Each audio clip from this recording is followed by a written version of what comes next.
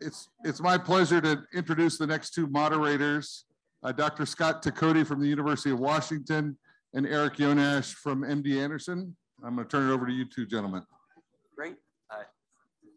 Thank you all for being here, and thank you so much for to the speakers for us to start this second session, which is called Tumor Evolution and Mechanisms of Lethality.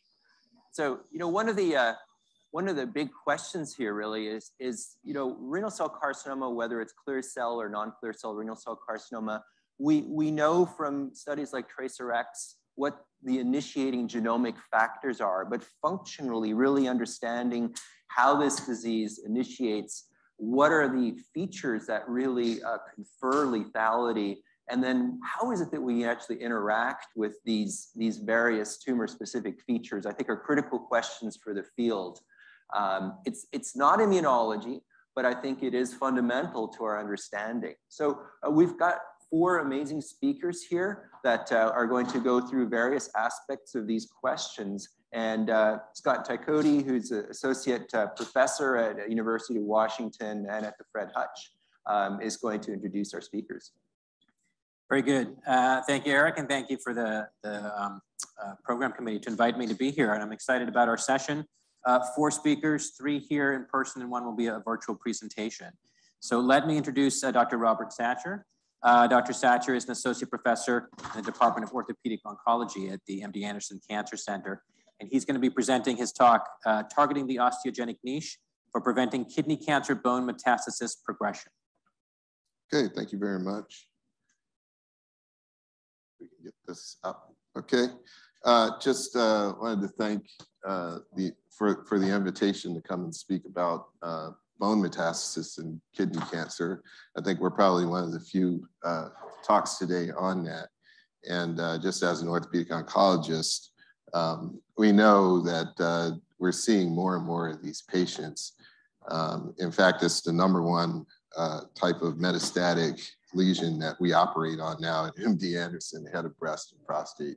So our group is, of course, focused on what happens once kidney cancer cells reach the osteogenic niche, and have the good fortune of working with a number of collaborators, including Sue Ha-Lin, who has done a lot of work on prostate bone metastasis, Sean Zhang at Baylor, and Teresa Geis, who have done a lot of work on breast cancer. And we began thinking about what are the differences between kidney cancer bone mets, which produce these highly osteolytic lesions, what kind of interactions are happening in the bone microenvironment.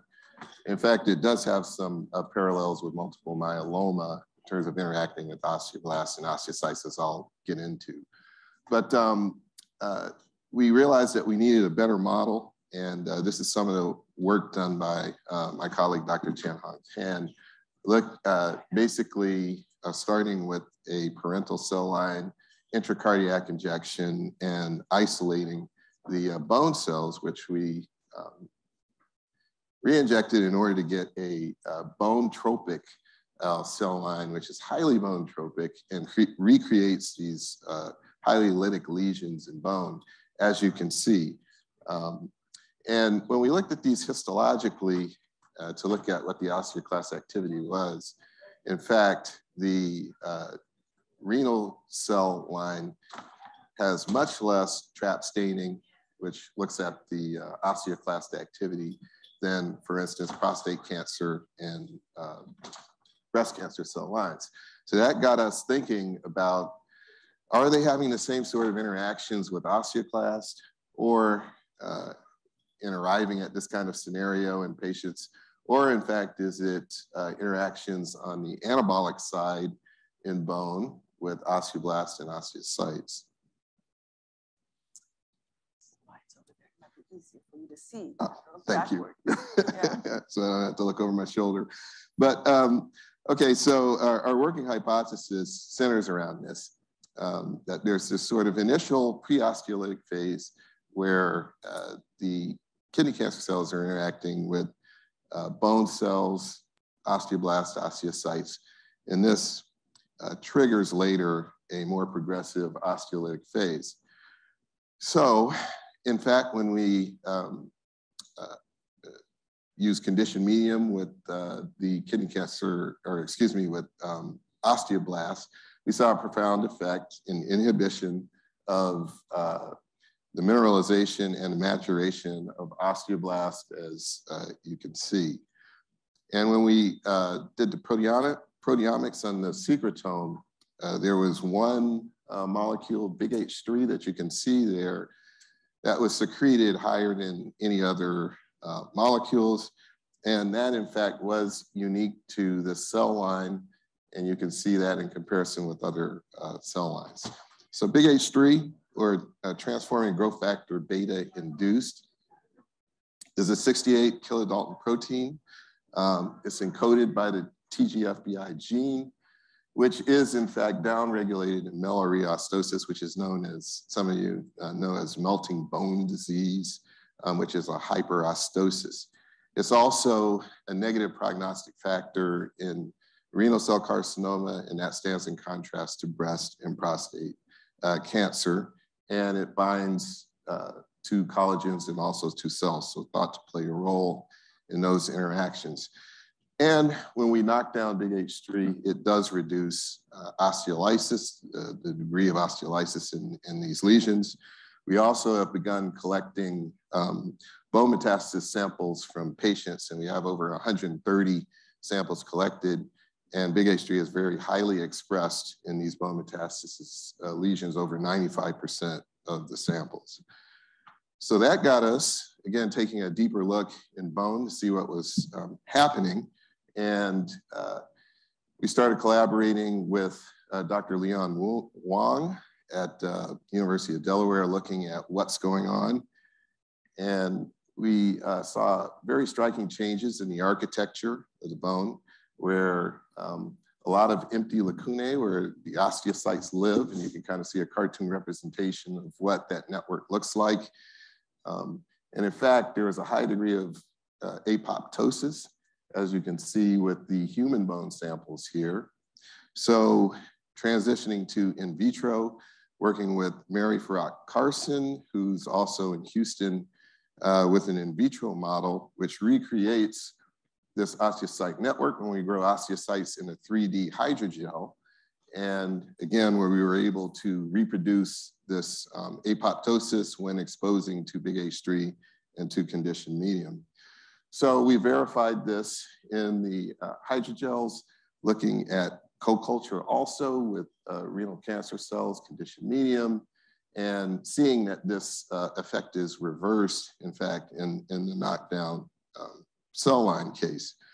So in vitro, in our mouse model, one of the interesting things that we found, and I wanted to focus your attention there, is that regionally in the bone is where the apoptosis occurs. So as you can look at the same bone and move further down in that bone, you see less apoptosis, which is shown on the right there. This is a right versus left side in a mouse. So the contralateral bone, where of course there's less apoptosis.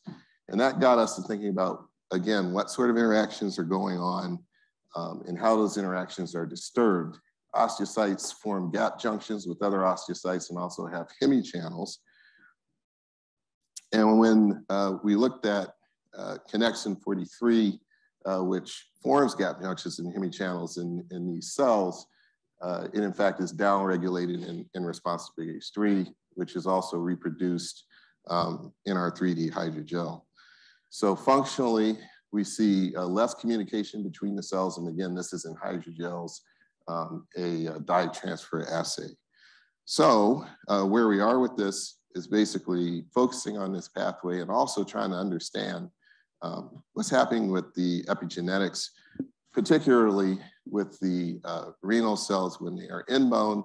It's a different type of constraint being in the bone microenvironment, and we're wondering whether or not they progress in the same way as cells do in the primary tumor. So I'm going to end it there because I think I'm out of time. Thank you.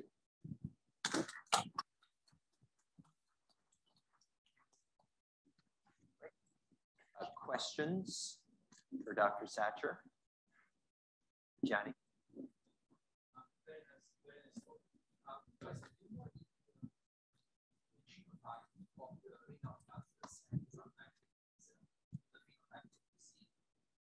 So I'll repeat the question. The question is the genotype affecting the phenotype in the bone in renal cell carcinoma? Excellent question. And the short answer is no, we don't know yet.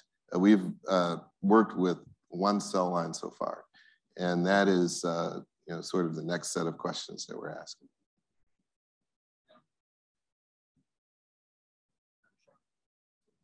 Lab is 4 or 5 years back. They published a story on 786. So M1, M2 line for breast specific metastasis.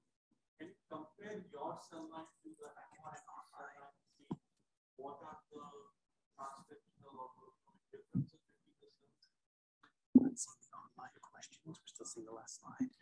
Well, the question was comparing the cell line with the M1 and M2.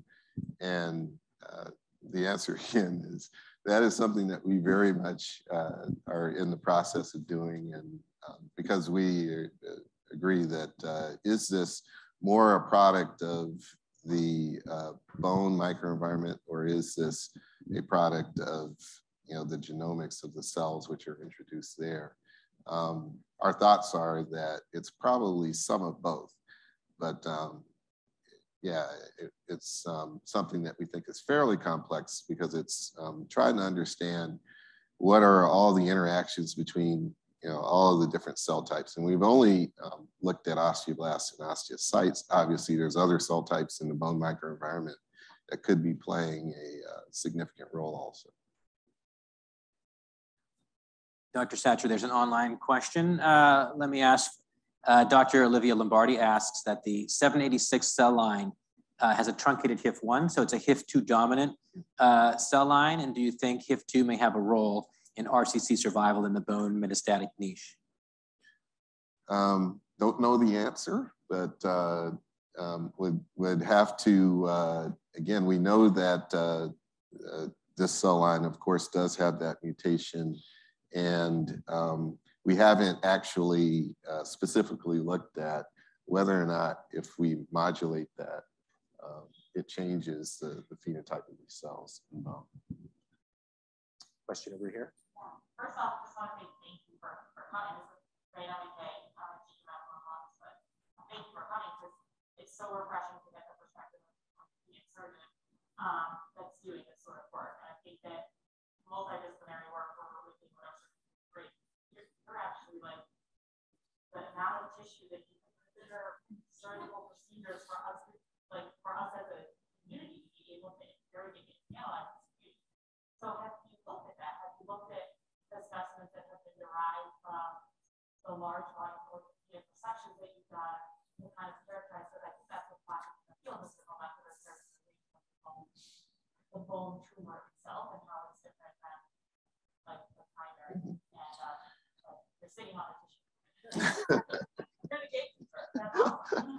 Well, we are very excited about this, and obviously have kind of a group of collaborators at MD Anderson, which we're trying to, of course, focus on this.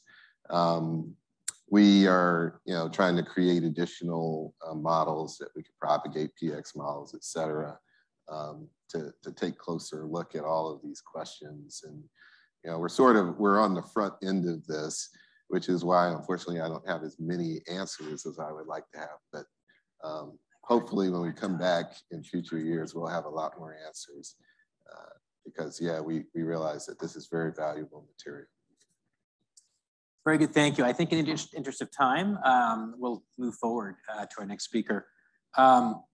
So let me introduce Dr. Lucas Salas. Dr. Salas is an assistant professor in the Department of Epidemiology, the Dartmouth College School of Medicine. And the title for his talk this morning, Epigenetic Modifications of Cytosines in Clear Cell Kidney Carcinogenesis and Survival. Thank you, Dr. Tykodi. Well, first of all, I want to introduce you a little bit about what I do in my lab. So I work mostly on cell heterogeneity. And why cell heterogeneity? When you think about any kind of response that we have, infection, hypoxia, we're thinking about adaptations in the different cell types. And when we think about those adaptations, this adaptation, and specifically the cell identity, are regulated mostly through these epigenetic marks. So this model that we have on top of this slide is representing that cell heterogeneity in terms of the development of the cell and how we just roll down that slope and we generate different lineages. When we think about that hierarchy, for instance, using blood, we have that from one multipotent progenitor, we can develop myeloid lymphoid lineages, and we can develop several other things. When we think about the kidney, we have three different lineages that are interacting here. So we have the reteric bud, that is just mostly the collecting part. We have the metanetwork nephros that is generating all the glomeruli and all the proximal tubules. And then we have all the stroma that is just generating that response to the hypoxia or that pseudo-hypoxia. So for this project specifically, what the central hypothesis is that in the middle of all these very complex genetic and transcriptional landscape that we have in the clear cell renal cell carcinoma, what we are trying to focus is specifically on this little circle and that star that is pointed at that blue arrow. So when you have that pseudo-hypoxia, and specifically when you have that changes with the VHL, you can find that there are some dysregulation at the level of the chromatin, in which we could have an activation of the 10 to 11 translocases, generating changes to the levels of 5-hydroxymethylcytosine and 5-methylcytosine. So there are cytosine modifications that could be associated to that progression. And specifically, this is something that that differential DNA methylation versus hydroxymethylation could be very important and relevant for these tumors. In addition, we want to interrogate if these are associated with changes in patient survival and the associations to gene expression. And why this is important. So if we go back to 2018 with the this TCA analysis of clear cell renal cell carcinoma, there were these two specific CPG sites on the DKK1 and SFRP1, in which in the heat map on those little red circles, those are specifically two sites that are on the first exon of these genes. However, if we look at the whole gene, there are multiple different things that are appearing at the same time when we are comparing normal versus the tumor. And this representation is actually showing us differences, for instance, in this CPG island methylated phenotype for this clear cell renal cell carcinoma. One important thing is that when we are interrogating these 5-methylcytosine changes, we are mixing at the same time all the different changes on the cytosines. And the reason for this specific project that we have is try to separate what is happening with the 5-methylcytosine versus the 5-hydroxymethylcytosine. And why that could be interesting to interrogate. The 5-methylcytosine is very constant across the different lineages and the different cell types. We have small but important proportions that are similar between the different tissues. However, for the 5-hydroxymethylation, we have that they are mostly concentrated on the central nervous system and the kidney cancer. We know also that we have specific features that are related to the methylcytosine. And interestingly, for the 5-hydroxymethylation, when we look between the changes between repression that we could have for the DNA methylation, for the hydroxymethylation, it could be that these alterations could actually antagonize that DNA methylation features, or could be related more to the fidelity of that DNA methylation from one generation to another. And that could be interesting also for the tumor. Also, it also promotes transcription and pluripotency in more embryonal cells. So currently we are working on the bioinformatic pipeline. This is just a proof of concept from our pilot data. This is the actual distribution that we have on top. This is the 5-methylcytosine. So we have extremes. We have either hypomethylation, hypermethylation. For the 5-hydroxymethylcytosine, there's that little peak that we see at the very beginning, because again, this is a small proportion of the genome that has this marker. But interestingly, what we want to try is to look at the information that we retrieve is high quality, and we can try to process not only what is happening with only the epigenetic mark, but how is that representing changes at the level of the transcription. In addition, when we are using 5-methylcytosine, we can interrogate the tumor heterogeneity, which is important too. So we have specific pipelines. This is something that my student Zishan is working.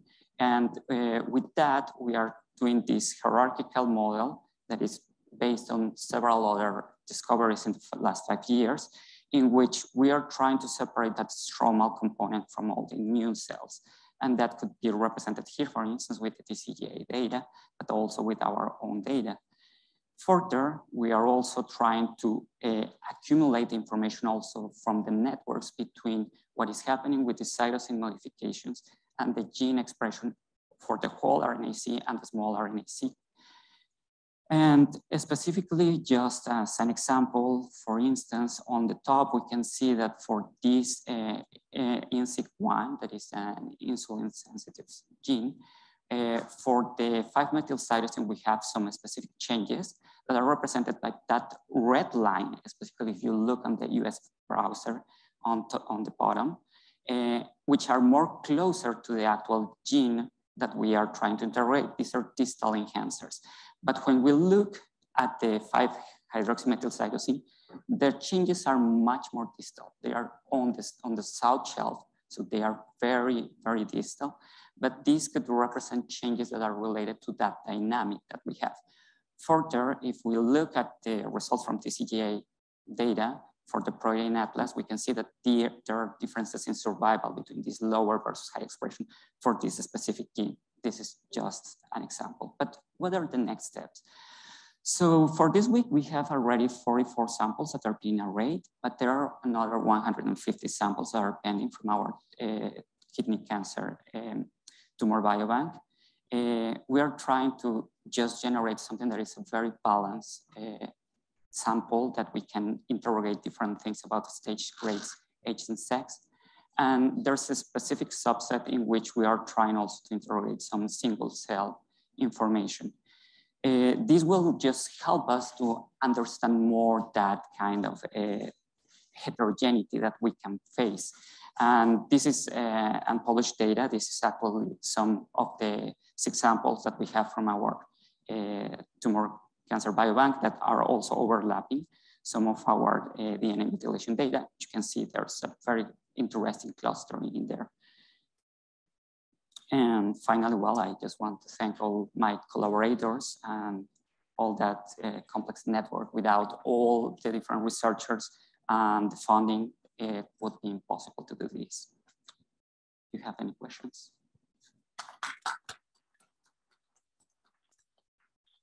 I think we have time for a few questions. Yeah, great talk. Sorry. So you saw that PKQ1 SF1 was a negative regulator of beta-catenin, right? Suggesting that this actually is one of the mechanisms that leads to hyperactivation of when beta-catenin pathway in cancer.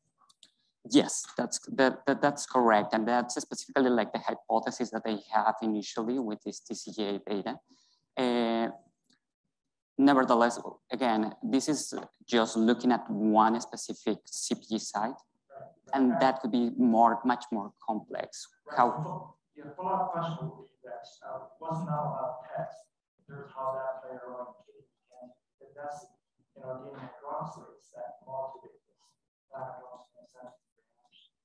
Yes, this is very important. So if we think about like the graph showing the different proportions for kidney, actually we observe that there's a moderate level of this 5-hydroxymethylation. So actually the TETs are actually present in normal kidney.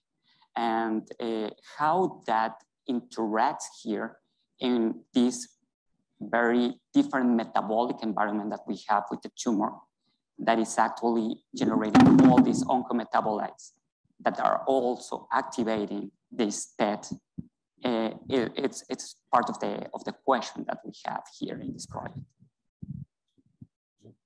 Yes. Do you find the methylation affects the expression of the endogenous retroviruses, the ERVs, and presentation of that antigen? That's a very good question. That's something that we will be interrogating here. There are ways that we can interrogate specifically this area of retroviruses. When we are doing this more microarray based, that's something that bioinformatically requires a little more work, because it's not just one single region that you're looking at, but several regions that are sparse across all the genome. But in other tumors, we have seen some changes that could be interesting, yes. Yeah, enjoyed your talk. There's been recent work about epigenetic memory, that epithelial cells, for example, after infection or allergic inflammation, hold memory that may impact future immune responses. I just was curious if you think that that might be what you're observing here in your epithelial cells. That's a very interesting question, and actually that's part of the reason why we are trying to interrogate more about this tumor heterogeneity. Usually, most of my work is related to cell deconvolution, and I've worked mostly with blood usually. But when we are thinking about the solid tissues, the answer to get that deconvolution and to get that heterogeneity or that memory is trickier to interrogate from the bioinformatic point of view. And I believe that will require a little bit of collaboration between more basic scientists and myself, because if we are able to really get to those memory, to say, or to those lineages, and try to interrogate that heterogeneity, will help us to disentangle and to get that piece of the puzzle that we want here. Thank you.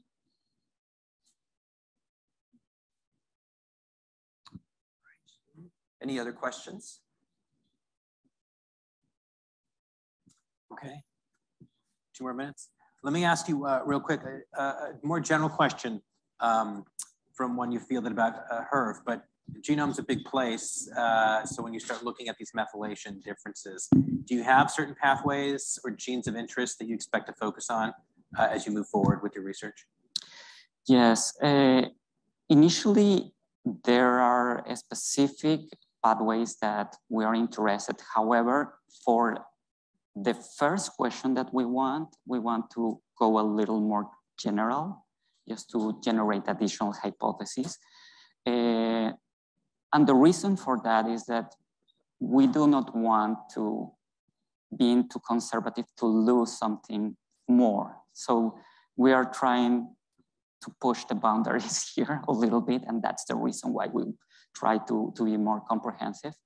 Of course, the traditional genes and the traditional pathways that we are interrogating are important, and specifically everything that is related to the metabolism here that is more closely related to that PET relationships that we want to get. Very good, thank you. Let's move forward. Our next speaker is participating with us virtually. So hopefully we're ready to go with Dr. Olivia Lombardi. She's a postdoctoral fellow in the laboratory of Dr. Peter Radcliffe at the University of Oxford, and will be presenting her talk this morning, the title Analysis of Transcriptional Profiles During the Evolution of Clear Cell RCC from Premalignant to Malignant Lesions.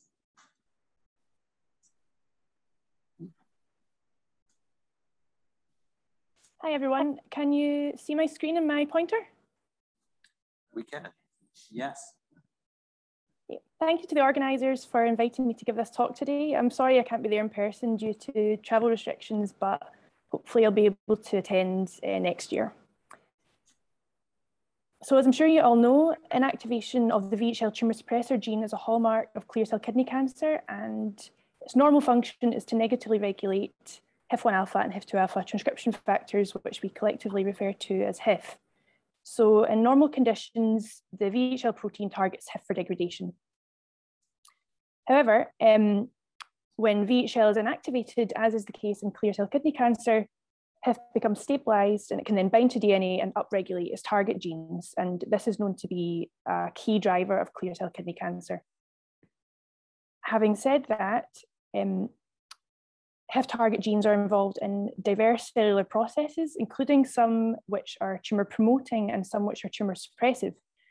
So the biological consequences of HIF activation are context dependent, and HIF activation in a cell may not necessarily have an oncogenic outcome. So consistent with that, while VHL inactivation seems to be required for clear cell kidney cancer tumorigenesis, it in itself generally doesn't seem to be sufficient. So there's several lines of evidence that support that, including when you do mathematical modeling of driver mutations in clear cell kidney cancer, whilst VHL inactivation occurs at the earliest stages of tumor initiation, there seems to be a long latency between VHL inactivation and formation of the aggressive tumor. And so we want to know how how the cells with inactivated VHL and activated HIF progress from this benign pre-malignant stage to the malignant stage. Since I previously mentioned that that HIF target genes include some that regulate both oncogenic and tumor suppressive cellular processes, it could be that the HIF target gene repertoire is being shifted away from tumor suppressive target genes and more towards oncogenic target genes. And so generally revealing the changes in gene expression that occur during this progression from pre-malignancy to malignancy should help reveal the genes that are truly driving the onset of clear cell kidney cancer.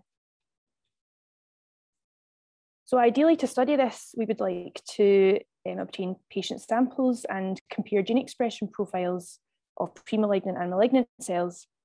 However, in most cases of clear cell kidney cancer, we're not able to do this because the tumor samples which we're able to get already have, although they have inactivated VHL, they've already progressed to malignancy.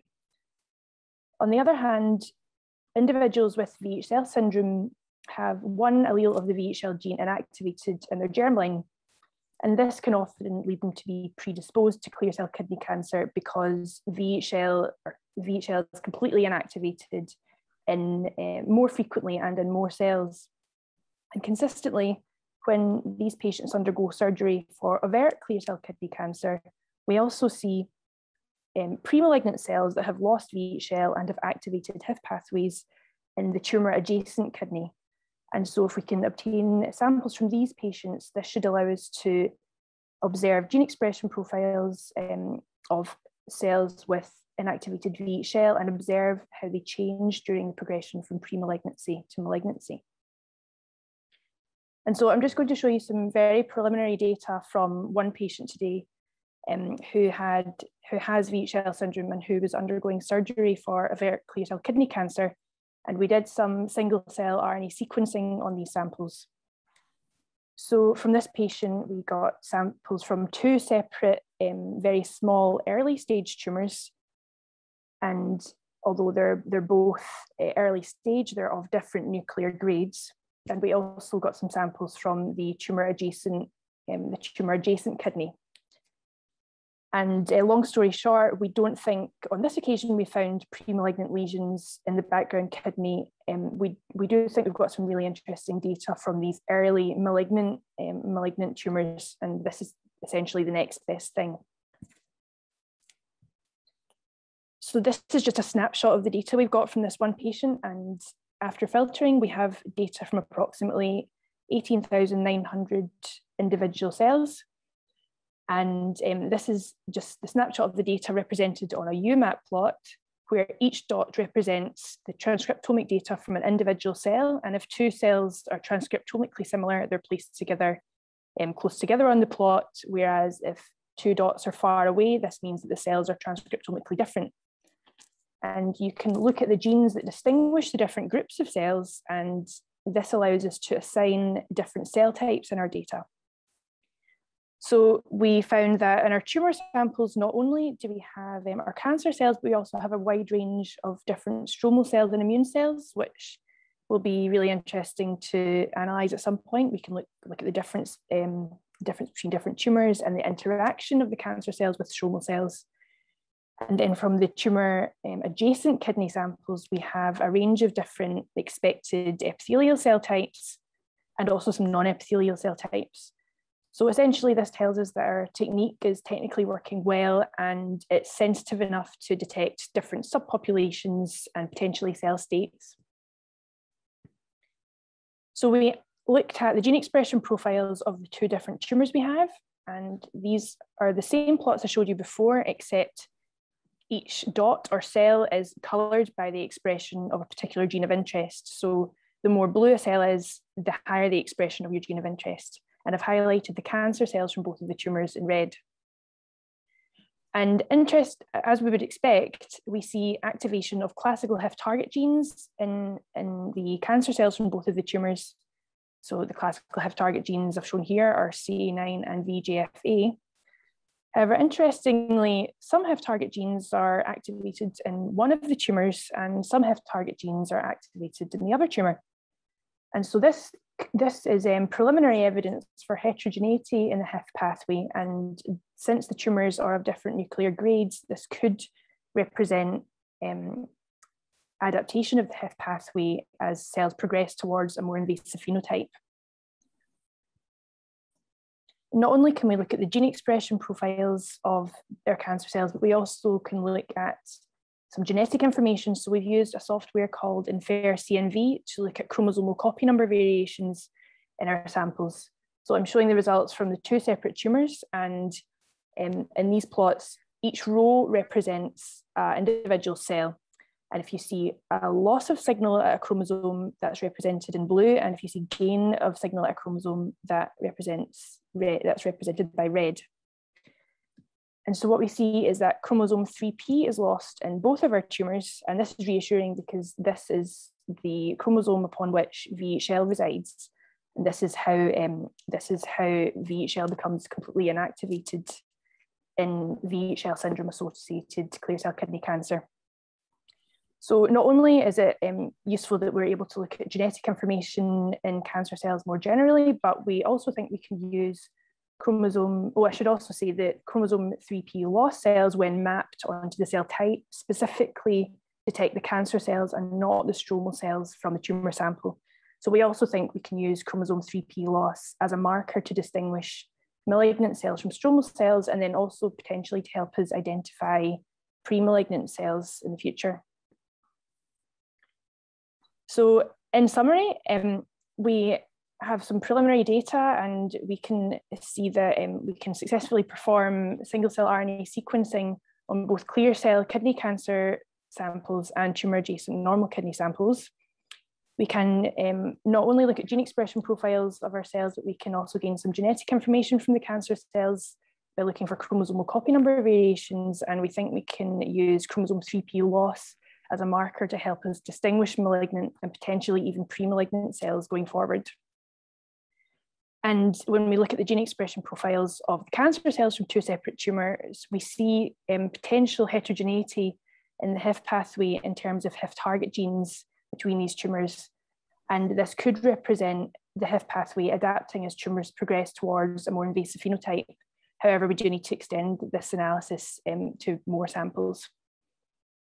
And going forward, we think we're probably going to have to enrich for pre-malignant cells, for example, by FACS sorting. We're looking into options for some spatial transcriptomics, where we're looking to isolate and characterize pre-malignant cells from tissue slides, tissue sections. And we're also looking to do some single cell ATAC-seq to look at chromatin accessibility in single cells. And we hope that this will be able to enable us a more direct readout of the HIF pathway by looking at HIF genome binding sites. And I'll just say a very quick thank you to everyone involved in the work, especially David Moe, Ran Lee, and Lisa Browning, and I'm happy to take any questions.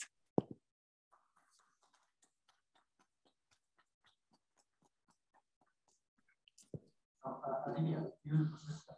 So you have this very nice system looking at pre-malignant versus malignant. But also the big question here is also that second row, KIT1 alpha versus KIT2 alpha during initiation versus progression. I'm wondering whether you can take those clinic samples and look at those T1 alpha, T2 alpha regulatory pathways at ChIP-seq, just to see how they might regulate, different pathways during disease progression. I'm really sorry, I can't hear you very well. Can you hear me now? It's a bit better. Okay, I'm just wondering whether you can use your system to dissect the differences between HIF1 alpha versus HIF2 alpha by looking at ChIP-seq by using those tissue samples you have.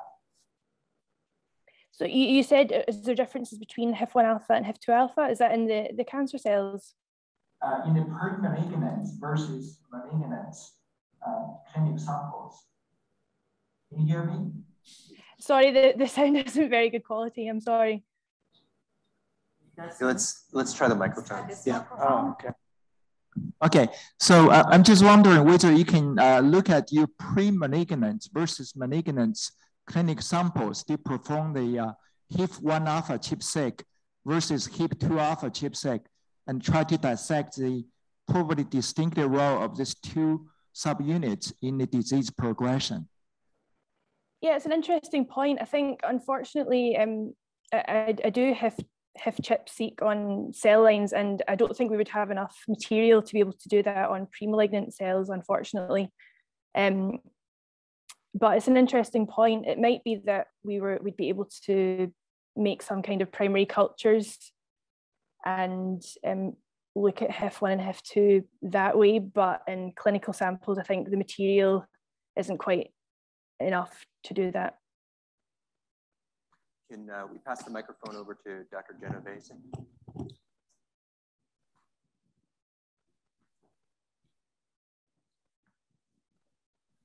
Thank you. Very nice talk. Quick question. What is it? So if you look at other copy number alteration, like loss of 9p, and I think you also had loss of chromosome or some material on chromosome 8, what is the fraction of clones with that alteration in premalignant versus malignant? So on this occasion, we weren't able to detect premalignant cells from this patient. In terms of the clonality in the malignant cells, all copy number alterations look to be clonal, but they are both early stage tumors, so it might be that that's why we don't see much heterogeneity, and you see more branched evolution in later stage tumors. So you see loss of 9p also in early tumors? Oh, sorry, not 9p. Well, we've only looked in these two tumors at the moment, and we see actually not loss of 9p in this case. It's 9q, which isn't a typical driver. So it could just be a reflection of genome instability in general. Okay, thank you. Dr. Lombardi, hopefully you can hear me. We have an online question for you from Dr. Karenokolis from Fox Chase. For the two patients, how is their VHL inactivated? If you have that data, missense mutation versus truncation versus epigenetic inactivation. And if it's a missense mutation, can you say what was the mutation? We don't actually have that data yet. We have some germline material from a normal kidney sample that we're planning to sequence, but we haven't yet got that information. Thank you. Perhaps one more question. This is very quick. Was that from the same patient? Was that all from one kidney, the samples? Yes. Okay.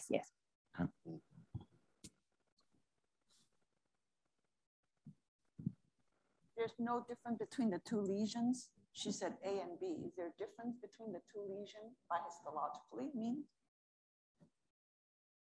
Can she hear me? Olivia, oh yes, yeah. Is there differences histologically between the two lesions? Yes, there is actually. So it's quite interesting in one of the tumors, histologically, it has an extensive branched vasculature, and the other, it doesn't have that. And in the tumor which has the extensive branched vasculature, we see higher expression of, or a wider range of expression of pro-angiogenic factors. So in both of the tumors, we see expression of VEGF-A, But in the more vascularized tumor, we also see expression of PGF and HGF and some other potential factors that might be involved in angiogenesis. So it's interesting that the transcriptomes actually match up to the histology. I had a follow-on question. So is the tumor adjacent tissue, was it much more similar to the tumor adjacent tumor, or was it all the same? Like, in other words, does it look as though the tumor that you see, the tumor adjacent tissue has similar, you know, UMAP patterns or anything like that? The tumor adjacent tissue, it looks very distinct. So it actually, we can't see many abnormalities in it. We were hoping to capture some premalignant cells in there, which is why we sequenced quite a lot of it, but we don't think we captured any on this occasion.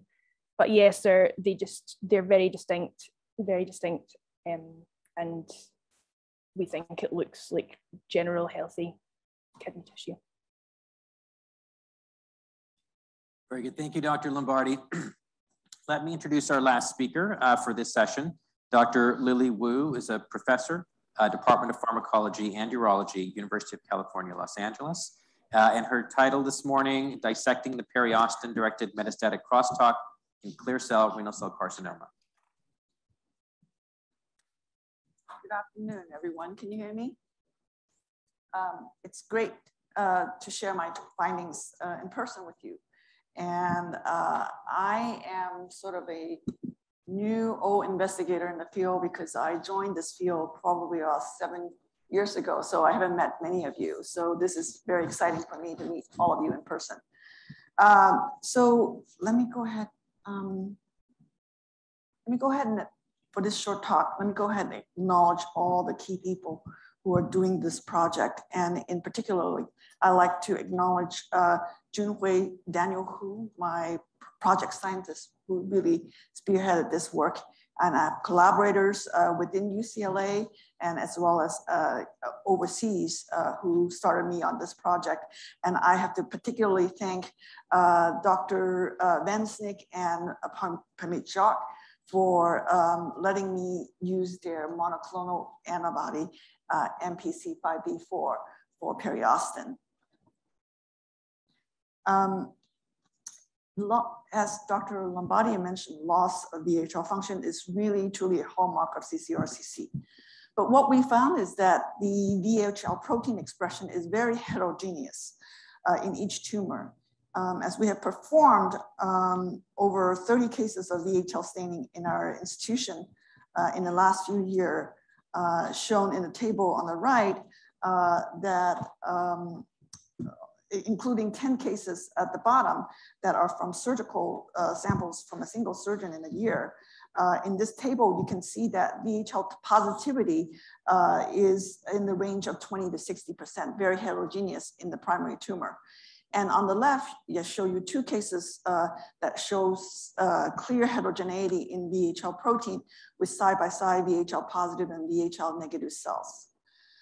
So to study this impact of this VHL heterogeneity, we generated VHL deleted cells from 3 VHL positive RCC model, the murine Renka, human ACHN, and a new human metastatic RCC primary cell model derived from our patient, line number 22, case number 22 in the table before.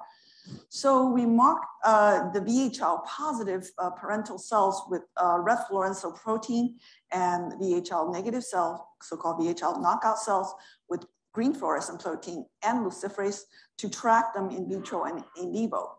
We implanted these tumor cells in the kidney of the mouse in 3 groups: the wild type alone group, the knockout cell alone group, or a combination of 1-to-1 mixture of these tumor cells. And as is shown in the right in the bioluminescent imaging of all these 3 groups of animal, the VHL wild type group has tumor growing in the left kidney very robustly. The VHL knockout tumors don't grow at all. And when you combine 1-to-1, you have very significant mixture of tumor growing and metastasis in the lung shown in the animal. So detailed histological, anatomical and histological analysis show fulminant metastasis in the large metastatic lesion in the lungs of the mixed tumor compared to the VHL wild-type tumor, as shown in this slide. And detailed histology, again, show these very fulminant metastases in the mixed tumor compared to the wild-type tumor bearing mice. So what is going on here?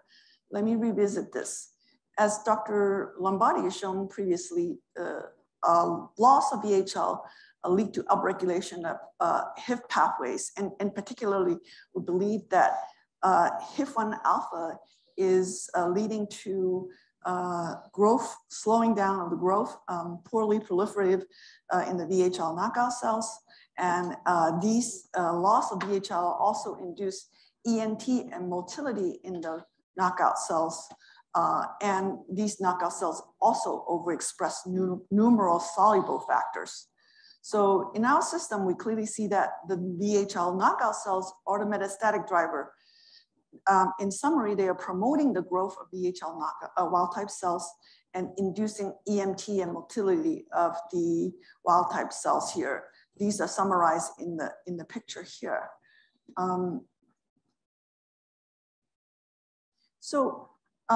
To study this really in detail, we perform this analysis to look at the crosstalk between these two cells. In this co-culture of VHL wild-type cells in red and VHL knockout cells in green, you can see that on this time-lapse microscopy, the wild-type cells move very slowly. The knockout cells close the gap very fast. When you combine these two cells together, clearly the VHL knockout cell are promoting the motility of the VHL wild-type cells.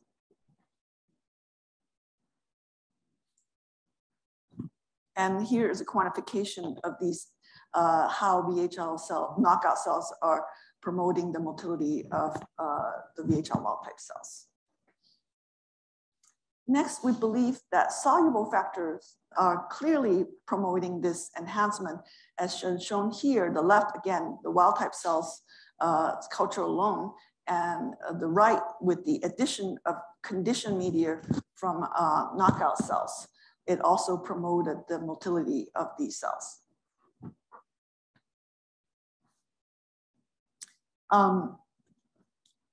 So next, we perform RNA sequencing study that was published in 2016 from the knockout cell to trying to identify metastatic driver genes. And we show that a set of 4 genes are upregulated, including periostin here. And these are all HIF-1 regulated genes. And in combination, the upregulation of these 4 genes lead to significant poor patient survival. So what is periostin? Periostin is also known as osteoblast-specific factor 2. It's a secreted stromal protein that is involved in bone and cardiac development. It's overexpressed in the VHL knockout cells and known to upregulate in hypoxia and EMT.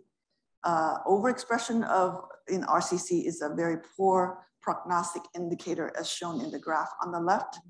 And it actually mediated lots of integrin-dependent cell adhesion interaction with stromal collagen and fibronectin, as shown with these fasciculin domains or integrin-dependent interactions.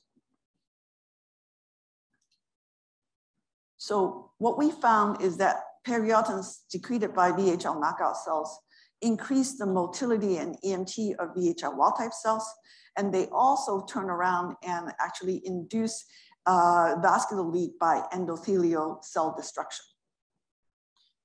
I won't have time to show you all the data, but this is a summary of the effect. And clearly, when we use the monoclonal antibody to block VHL, block the VHL-induced motility of wild-type cells, you can see the addition of the anti-periostin antibody decrease the motility enhancement here. So next we treat using a treatment model in the mouse again. The slides are missing a lot of marking, I'm sorry. But actually it's the same mixture tumor injected into the kidney. And clearly with the antibody treatment, the left group is control and the right group is with the monoclonal antibody. We see that the primary tumor is not significantly affected with the treatment with monoclonal antibody. But the metastasis on the lower histology, you can see that is dramatically reduced compared to the left to the right. So the metastatic lesion is dramatically reduced. So the take-home message here, we believe that periostin is a mediator of cooperative metastasis. VHL deletion induced EMT, increased motility and secreted factors, and slow the proliferation of VHL knockout cells. The metastasis in our model really require cooperation between VHL negative and VHL positive cells. And we believe the VHL negative or knockout cells are the metastatic drivers. And the VHL knockout cells promote the growth in EMT of VHL positive wild type cells. And HIF1 upregulated periostin is the mediator of this metastatic crosstalk. And the periostin induced cell migrations and vascular destruction. And we believe it's a promising new therapeutic target in metastatic RCC. Thank you.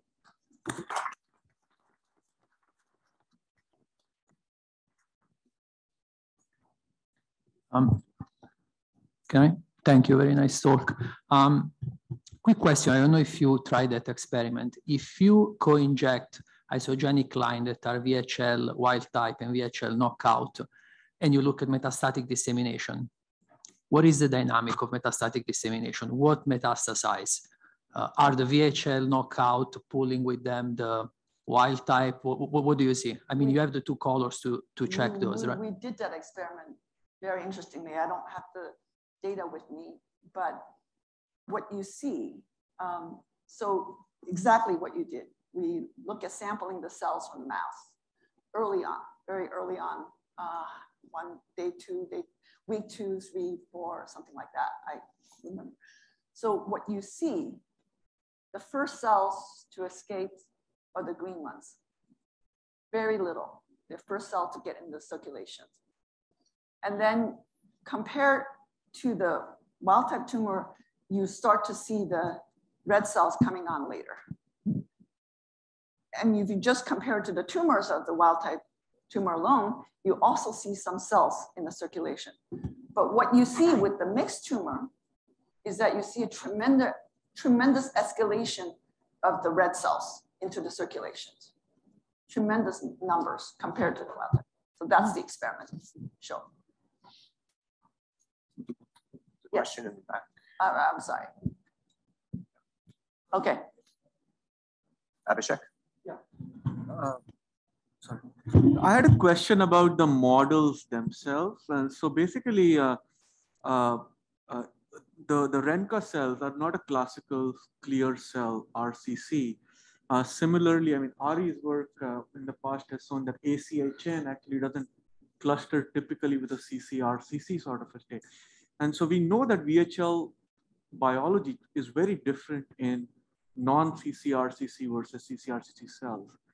And so the question would be, although the findings are provocative, would you be able to go back to a more bona fide ccRCC model and do a reintroduction of VHL and ask in that context whether there is any crosstalk between the VHL proficient and VHL deficient cells? I think that's a very interesting and excellent question, and we're trying to do that. But remember, every single model has some of their own particulars. And I'm not saying that this is exactly the right model, that's exactly the right model, because I think every model has missing something in this. And you can also attribute, for instance, 7860 is missing HIF1.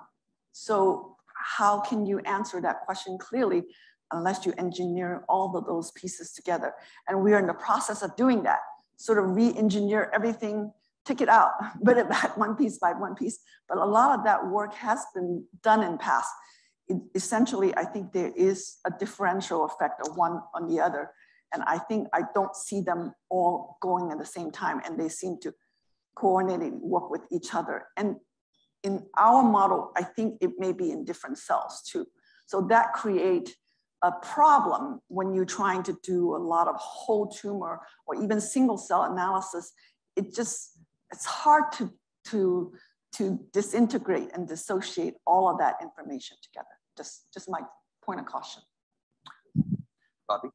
Yeah, just a quick question. It seems the metastases are very organ specific. Yes, very lung specific. Okay. A lot of them, including models that we've seen that we generated back from the primary model, which is a ccRCC model, then we see a more lung-specific metastasis. Do they metastasize to any other organs, and what is the dependence on periostin? Actually, we do see some in the liver, but and we also see in the chicken as well. It follows the same way, so whatever that means. But anyway. One last quick question from online. Do you have any information about the change in the extracellular matrix composition?